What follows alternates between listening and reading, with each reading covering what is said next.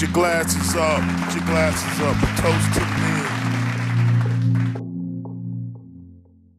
Good morning, Toasters. Thanks for joining me. Thanks for the support. Thanks for subscribing. If you are not subscribed, go ahead and subscribe. Hit that subscribe button. Hit the like button. That is the most important thing. It helps the algorithm, and it's free. Hit the like button. Toasters, the other day I was out watching a few NFL games at an establishment. And in this establishment, you cannot smoke. So, you know, I like smoking my cigars. I'm off my break of smoking cigars. And I went outside to smoke a cigar. About 5 minutes into my session, I see a brother come out and he's on the phone. And I see he keeps looking at me, but he's on the phone. And he'll look at me and, you know, get back into his conversation. And so about 10 minutes later, I go back into the establishment and I run across a brother I have somewhat of a rapport with. You know, I don't even know his name at this point, but I have a rapport with him when we see each other out. And he's a cigar smoker. And he's like, hey, man, when you go ahead and step down here at the steps, we're playing spades. Won't you join us? So I step down the steps to join him. But before I can have a seat, the brother who was outside on the phone approaches me. He's like, man, I saw you smoking that cigar, that Flathead 660. That's a nice cigar. He's like, I have my own brand. He's like, I wanted to approach you, but I saw you smoking that big boy, and I said, man, I'm going to leave him alone, let him smoke his cigar. I said, man, you should have came over to me, man. I like cigar talk. And so he had some cigars on him. He broke them out, showed me his brand, and it's called Friends Cigar. This brother's name is Corey Sneed. He's doing big things. He already has his cigar in a couple of spots in Dallas already. Man, he just left the DR, Dominican Republic, to get some sticks rolled up and help create the brand and build the brand even bigger. You know, that's where he gets his tobacco and his leaves. Showed me some pictures out in the DR, man. Beautiful, beautiful time. And he's just doing big things. I told him what I was doing. He told me his history. He comes from trucking, from the logistics side. You know, I come from IT, and I got my own things going on with the cigar business and cigar industry also that I'll talk about later. But yeah, I'm planting some seeds, and that thing should really hit off around May. But we just got to chopping it up, and he was like, man, this is what it's all about.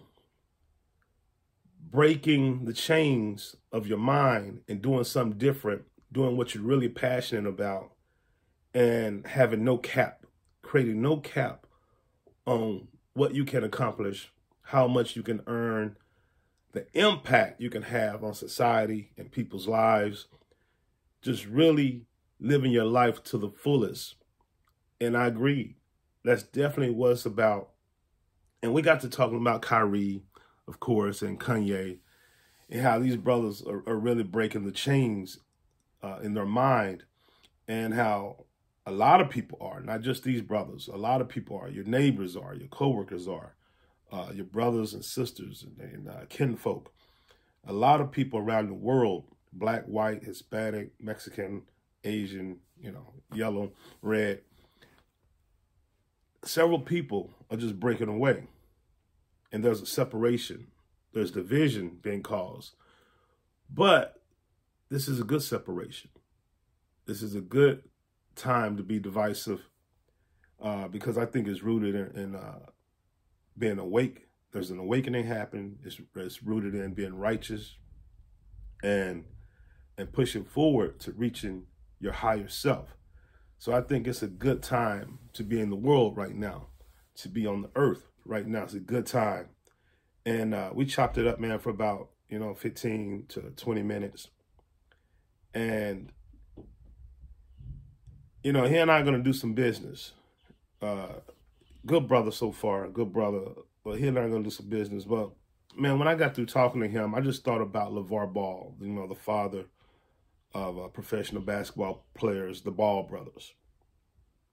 And I thought about how this brother started the ball brand, and he wanted to create an empire. He wanted to create a conglomerate, his own brand, his own shoe. And this brother was criticized, ridiculed, dragged through the dirt, dragged through the media, and mostly by his own people. You know, it was sickening, really sickening. His own people dragged him through the hot coals. They asked and questioned him as to why would he want to start his own brand and not go with a bigger brand like Nike, Under Armour, or Adidas, or Reebok. And when he said he wanted his independence, he wanted something that he and his boys could own, they laughed at him. They mocked him. And I thought, wow, man, this is incredible. And maybe Lavar was somewhat ahead of his time. Now, he's not the first brother, of course, to go independent and try to create his own brand or create his own brand successfully on a lower scale. He's not the first brother to do that. But in this time, being so high profile, he caused, a lot of attention. He created a lot of attention. And one of his boys being so good, it was automatically assumed that they would go to a big company. And one of his boys eventually did. He's a grown man. He could do what he wants. But I definitely supported Lavar's ambitions, his thought process. And I thought, man, what if instead of his people laughing at him, mocking him, ridiculing him, what if these people in position, like Shannon Sharp, Stephen A., whoever, said, hey, man, I don't totally get it. I don't totally agree with it, but I respect it. And I'm going to put you with this person and connect you with this person. And hey, I wish the best for you. That never happened. To my knowledge, that never happened. Lavar had problems with his infrastructure. He had problems with logistics. And I guarantee there were people that had access to Lavar that could have reached out to that brother and connected him with other people that could have helped him with his brand. But it seems like people often want you to lose, or they don't believe you can win.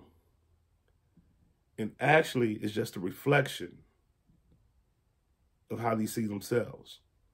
They're projecting out into the world or onto you on how they really see themselves. They don't see themselves being independent. They don't see themselves being multi-millionaires or billionaires. They don't see themselves leaving something to their children or creating a legacy of ownership. They don't see themselves doing that. So how can they see you ever doing that? It's like the scripture, Jesus said, Father, forgive them, for they know not what they do. Man, in this world, you're going to have people attack you. You're going to have naysayers. You're going to have detractors. You're going to have all that. I hate using the word haters. I think it's overused and misused, but you're going to have haters. Man, you're going to have demonic spirits coming your way. You're going to have everything that's trying to knock you off your spot. You can't create bitterness in your heart. You can't harden your heart against these people, against these forces. You don't have to hang with them. You don't have to invite them in your home. I wouldn't. But you can love them from a distance and just say, hey, Father, please forgive them, for they know not what they do. And I'm not being facetious. Most people do not know what they're doing. They don't know that they're actually killing themselves. They're actually attacking themselves. They don't even know, man, that you're their brother. You're their sister. You want the best for them. You win, they win. They don't even see it. And so, yeah, they're doing harm to themselves. They don't even know it. So you just got to forgive them and keep it pushing. Keep it pushing. Stay focused, toasters. Big things coming. Yeah, check out my homie's cigar. He's going to be my homie. Corey Sneed, Friends Cigar. It's in a few spots in Dallas. I got some things coming in the cigar industry also. So look for that. Look out for that. But hey, stay focused. Keep your head on a swivel, but also keep your blinders on. All right, as always, from me to you, love. Peace.